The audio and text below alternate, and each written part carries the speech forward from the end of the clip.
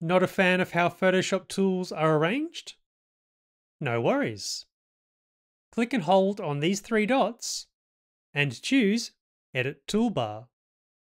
Are there some tools you never use? Drag them into the Extra Tools section.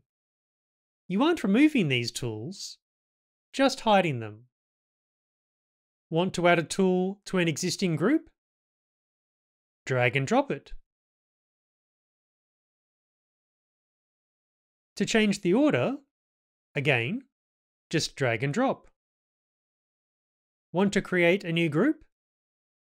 Drag and drop a tool on the space between groups.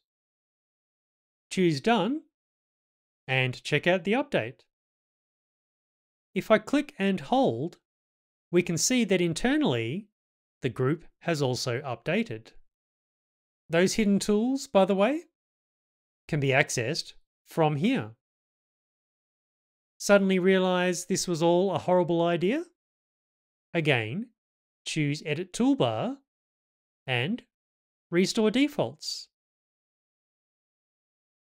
Quick bonus tip: to change between a 1 and 2 column layout, just click on the double arrows in the upper left corner.